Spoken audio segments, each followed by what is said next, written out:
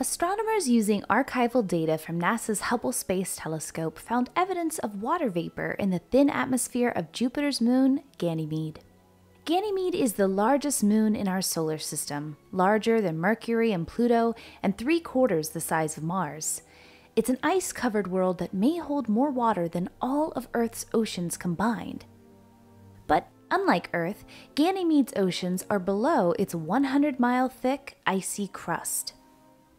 Ultraviolet images taken in 1998 and 2010 using Hubble's Space Telescope imaging spectrograph revealed bands of charged particles at Ganymede similar to Earth's polar auroral ovals, the regions that give us our northern and southern lights, but the two observations revealed differences in Ganymede's auroral bands over time. The researchers thought these differences were due to the presence of atomic oxygen, or single oxygen atoms, in Ganymede's atmosphere.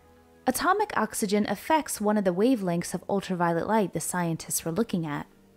In 2018, researchers used Hubble's cosmic origin spectrograph to measure the amount of atomic oxygen in Ganymede's atmosphere. They compared the 1998, 2010, and 2018 data. To their surprise, the 2018 data revealed hardly any atomic oxygen in Ganymede's atmosphere. There had to be another explanation for the differences in the aurora images. Ganymede's surface temperature varies widely throughout the day, and around noon, near its equator, it may get warm enough for surface ice to release water molecules.